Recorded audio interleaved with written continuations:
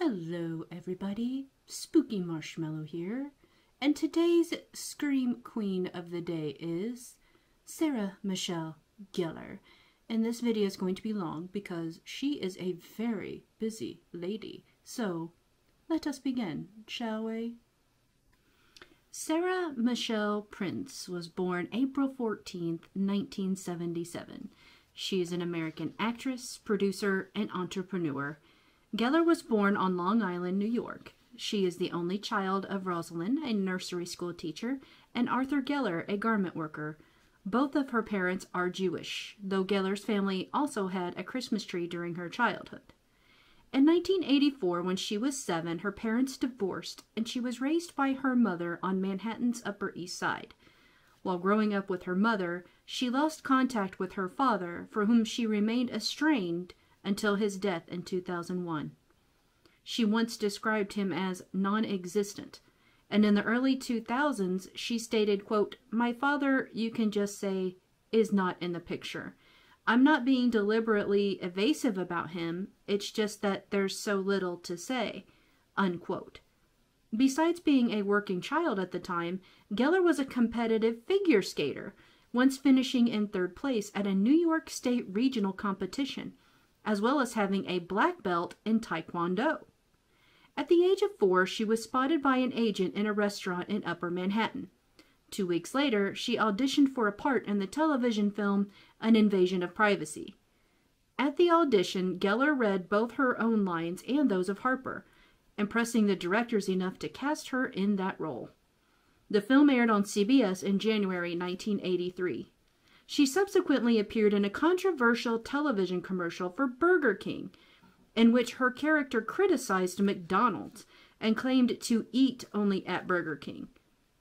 The ad led to a lawsuit by McDonald's, naming Gellar and banning her from eating at the food chain. She recalls in a 2004 interview, quote, "I wasn't allowed to eat there. It was tough because when you're a little kid, McDonald's is where all your friends have their birthday parties. So I missed out on a lot of apple pies," unquote. While growing up, Gellar also worked as a model for Wilhelmina and acted in numerous television commercials. During the 1980s, Gellar played minor roles in the films Over the Brooklyn Bridge, Funny Farm, and High Stakes, and also guest starred in various television series. Gellar was given a partial scholarship to study at the Columbia Grammar and Preparatory School, as her mother was not able to pay full tuition, for which she was constantly bullied. She said in an interview, quote, "I was different, and that's one thing you can't be at school, because you're ostracized. I don't have the money these kids have," unquote.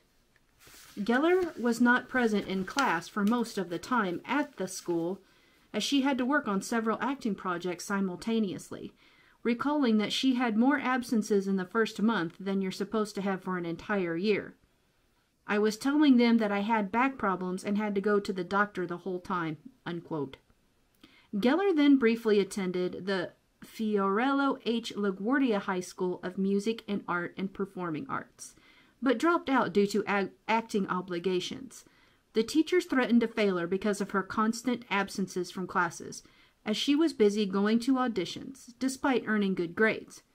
Gellar graduated from the Professional Children's School in 1994 as a straight A student with a 4.0 grade average. As Gellar spent significant time working on All My Children while trying to graduate, the majority of her senior year was completed through guided study.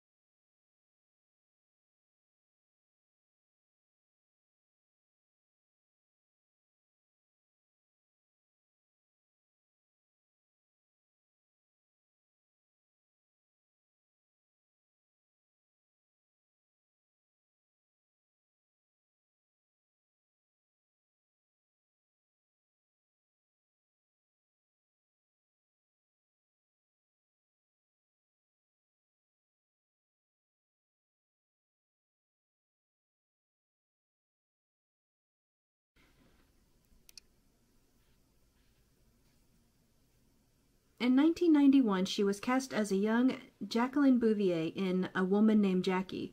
The miniseries won the Emmy Award for Outstanding Limited Series. Geller next took on the leading role in the 1992 syndicated teen series Swan's Crossing, which chronicled the lives of a group of wealthy teenagers. The series ran for one season and earned Geller 2 Young Artist Award nominations, one for Best Young Actress in a New Television Series and for Best Young Actress in an Off-Primetime Series. She made her debut in the soap opera All My Children in 1993, playing Kendall Hart, the long-lost teenage daughter of character Erica Kane, who is Susan Lucci.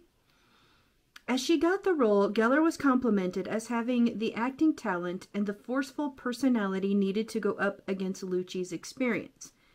Kendall was supposed to be like a younger version of Erica. Her stint on the show was successful as longtime fans of the soap saw her as the second coming of Erica. Writers showcased her more after her initial reception, and she became a household name to the soap opera medium.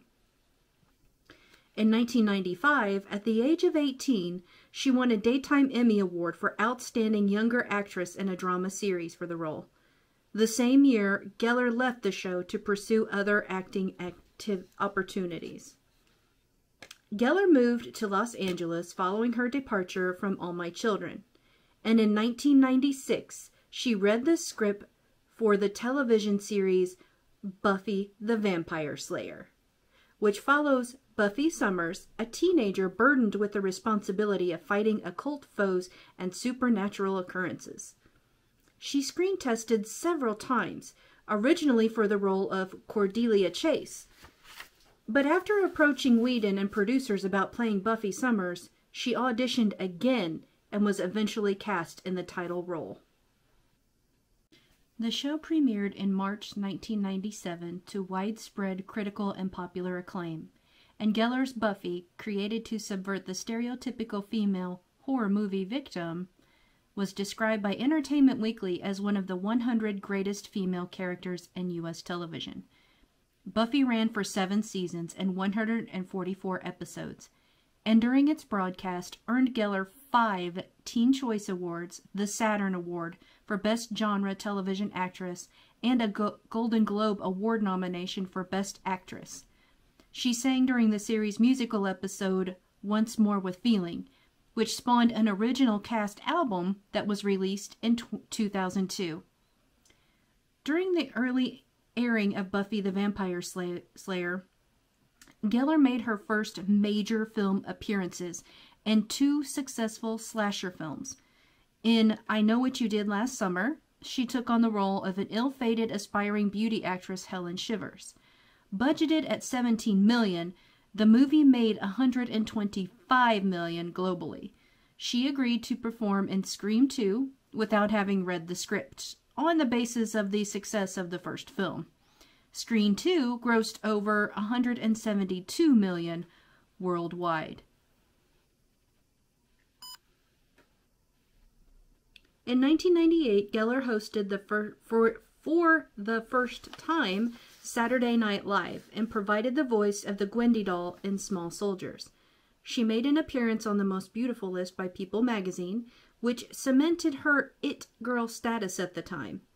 In 1999, she had a cameo appearance in the She's All That and took on the lead role of a struggling restaurant owner in the critically panned romantic comedy Simply Irresistible. Then came Cruel Intentions. Geller played Catherine Mertuel, a brunette cocaine addict with an appetite for manipulating people. The U.S. $10 million film was a hit at the box office, grossing $75 million worldwide. Geller and co-star Selma Blair obtained the Best Kiss Award at the 2000 MTV Movie Awards. Around the time, she guest starred in 3 episodes of Angel and appeared as Debbie in the HBO series Sex and the City episode Escape from New York. Geller played the daughter of a mobster in James Toback's independent drama Harvard Man, which premiered at the 2001 Cannes Film Festival. While the film found a limited release in theaters, Geller's performance in it, along with Cruel Intentions, helped her shed her good girl image. Geller portrayed Daphne Blake in the live-action comedy Scooby-Doo. Scooby-Doo made over $275 million and became Geller's most widely seen film to date. She won the Teen Choice Award in the category of Choice Movie Actress for her part in the picture. Alongside Jack Black, she hosted the 2002 MTV Movie Awards, which attracted 7.1 million viewers on its June 6th broadcast, achieving the show's highest rating ever at the time. Throughout this time, she also appeared in magazines, commercials, and music videos. She had even gained sex symbol status. During her growing film career, Geller continued work on the television series Buffy the Vampire Slayer, but she left the show after the 7th season. When asked why, she explained, quote, "This isn't about leaving for a career in movies or in theater. It's more of a personal decision. I need a rest," unquote. In her feature in Esquire magazine, Geller expressed her pride for her work on Buffy. Quote, "I truly believe that it is one of the greatest shows of all time, and it will go down in history as that. And I don't feel that that is a cocky statement. We changed the way that people looked at television," unquote. After the end of Buffy the Vampire Slayer, Geller provided her voice for the character Gina Vendetti in The Simpsons episode The Wandering Juvie. It aired on March 2004. Her next film was Scooby-Doo 2, Monsters Unleashed, reprising the role of Daphne. The film, again, was a commercial success, $181.4 million around the globe. In the horror remake The Grudge, Geller portrayed Karen Davis, an exchange student living and working in Tokyo. She becomes exposed to a mysterious supernatural curse. The film was a major box office hit, grossing more than $110 million in the U.S. and $187 million worldwide.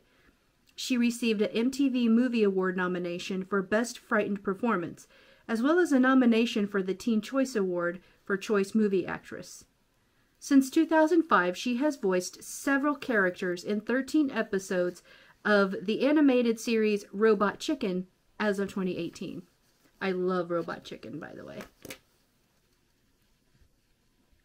Geller starred in Southland Tales as an adult film star working on creating a reality television show. Geller had met with Kelly and was drawn to the original ideas for the movie, accepting the role before she even read the script. She has a habit of doing that. Have you noticed that? The film found a limited audience in theaters. In 2006, Geller also briefly reprised her role of Karen in the critically acclaimed sequel The Grudge 2, and starred in the psychological thriller The Return, as a businesswoman haunted by memories of her childhood and the mysterious death of a young woman. The film was a critical and commercial failure, grossing only $11 million. In 2007, Geller voiced Ella in the poorly received animated film Happily Never After, and also April O'Neil in Teenage Mutant Ninja Turtles, which made $95 million. She starred in the romantic comedy Suburban Girl and the drama The Air I Breathe, both of which were screened at the 2007 Tribeca Film Festival. In Suburban Girl, she took the role of a New York City editor and the love interest of a much older, influential man. The film was released for DVD in January 2008. In the likewise little-seen film The Air I Breathe, Geller portrayed an up-and-coming pop singer. In 2009, Geller starred in the psychological thriller Possession as a lawyer whose life is thrown into chaos after a car accident sends her husband and brother-in-law into comas. Due to financial problems at Yari Film Group, the film went to DVD in March of 2010. In 2011, she signed to star and work as executive producer for a new drama titled Ringer, in which she played the dual role of twin sisters, one of whom is on the run and manages to hide by assuming the wealthy life of the other. Geller has stated that part of her decision to return to television was because it allowed her to both work and raise her child. The series received positive reviews from critics, but it was canceled after the first season. For her portrayal, she received several award nominations, including one for the Teen Choice Award for Choice Television Actress. Also in 2011, Geller returned as a guest star on the ABC soap opera All My Children, before the show's ending, but not as Kendall Hart. She portrayed a patient at Pine Valley Hospital who tells Maria Santos that she is Erica Kane's daughter and states that she saw vampires before they became trendy, a reference to Buffy the Vampire Slayer. She voiced a character in the American Dad episode Virtual Insanity, and again for the December 6, 2012 episode Adventures in Haley Sitting. On September 30th, 2012, she reprised her role of Gina Vendetti in the premiere episode of The Simpsons in season 24.